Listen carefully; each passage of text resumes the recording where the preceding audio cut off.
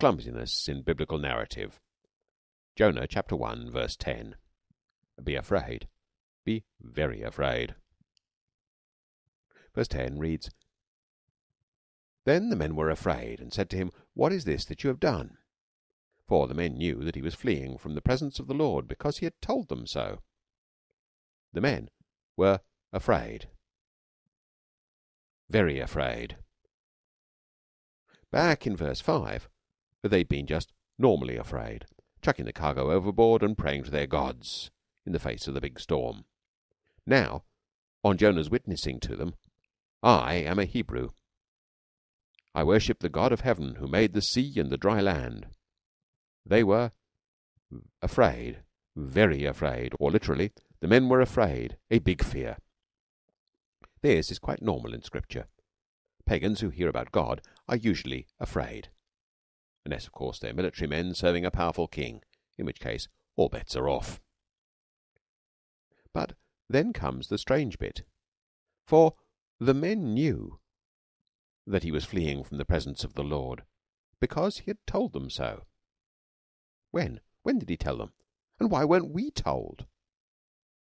Well, he didn't tell them before verse 5, when they first got afraid, because if he had, they wouldn't have needed to pray to their gods. They could have prayed to his already there. And then, if we look a bit further on from verse 5, but back from where we are, we notice that some funny things are going on too in verses 6 and 7. In verse 6, the captain asked Jonah to join the praying. In verse 7, they, their identity is unspecified, but presumably it's the sailors, as the English translations assume, say to each other, Let's cast lots and find out who's to blame. The lot falls on Jonah. He's found out.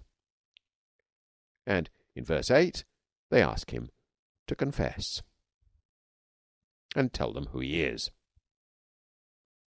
Is this when he told them he was running from God? We aren't told.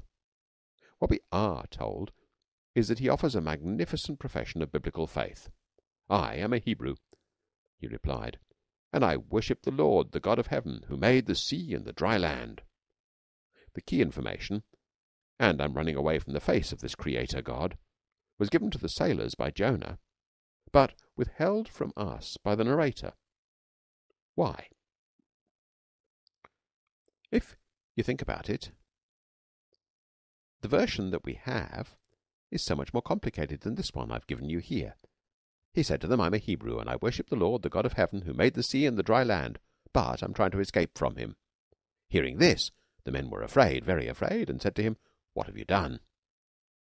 So much simpler, neater, and less complicated than the version that's actually in the Bible, which does that jumping around and ending with, they said this because he had earlier told them that he was trying to escape from the Lord. That is clumsy and complicated. Now, biblical narrative is seldom clumsy and not very often complicated. There are unusual features in biblical narrative, so when they occur, there's a reason. First of all, this odd wording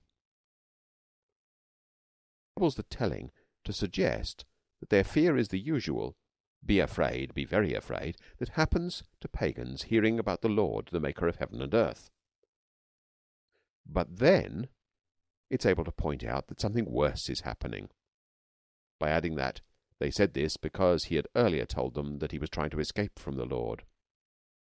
You see, Jonah, the prophet of the Lord, is running away from the presence of the God of heaven who made sea and land. What a serious mistake. And the pagan sailors can see it's a mistake. How come this smart, well-credentialed prophet, and remember, Jonah, son of Amittai, from verse 1, is known to us from Kings as a well-credentialed prophet, how come he can't spot that it's a serious and bad mistake? Well, that is what this book is all about. So wait for more installments. Bye for now.